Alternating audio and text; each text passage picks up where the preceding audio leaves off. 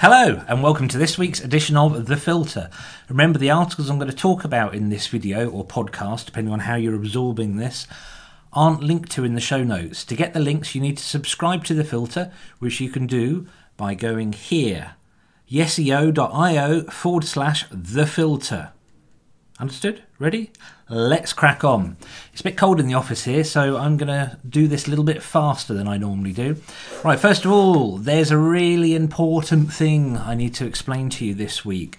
Both Google and Yahoo have explained that if they don't see DMARC records in your DNS, then they're going to probably start just putting all your mail in spam. Now, this is one of those warnings that sounds really grave. And it is, especially if you've got a Shopify site. Shopify taking this really seriously, which is a really good thing, but it's a good thing in one of those, this is a real pain in the bum kind of good things. If you don't update your DNS for your domain to show your DMARC records, then Shopify will stop sending the emails from your store from your domain, so shop@yeseo.io, and they'll change it to a fairly random Shopify address.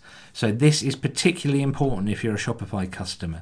But also if you're using Mailchimp or anything that sends out a lot of mail that hasn't come from your computer, hasn't come from your laptop, you need to know what DMARC is. In fact, I think it's one of those things that regardless of whether you've got an online store or a large email marketing plan, you probably need DMARC records. I've put some links in that hopefully make it really easy to understand. Second one, I'm going to post another beginners type blog because I think Semrush is on a bit of a purple patch with these at the moment. They've written a really good article about what CRO is, and as a part of my promise to all my clients, and to be fair, anyone who comes to the website, I try not to use acronyms. So CRO is Conversion Rate Optimization. This is one of these things we get really excited about. Think about it this way. If you have 1,000 people a month coming to a page on your website and 25 of those people buy something, you have a conversion rate of 25%. Conversion rate optimization is about getting that 100 more of those 100 people to buy something. If 25 people are buying something at the moment, what can you do to make that 50 or 60 people per 100? That would be an incredible conversion rate. But in short, that's what CRO is. Read the Semrush article. It's really smart. I really like it. Finally, number 3, I've chucked this article in about zero volume keywords. Now, it's not actually about zero volume. Volume, when we're talking about keywords, is how many people a month are searching for something. So, for example, last time I looked, something like 1,100 people a month in the UK search for chili sauce, 800 people a month in the UK search for hot sauce. So that's search volumes.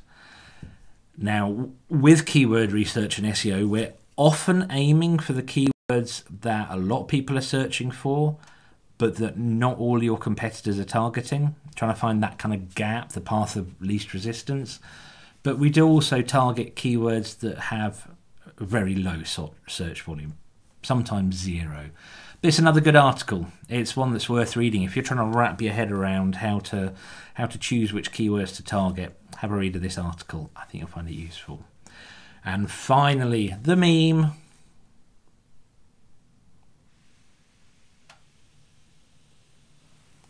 There you go. Okay, thanks for watching. I hope this has been useful to you. If you'd like to make any comments on the content, then please do. We want to know what works for you. Where are we pitching the stuff? Is it all too highbrow? Is it too basic? Or is it just right? Just reply to the email and let me know. Thanks for watching. Let's get on with January.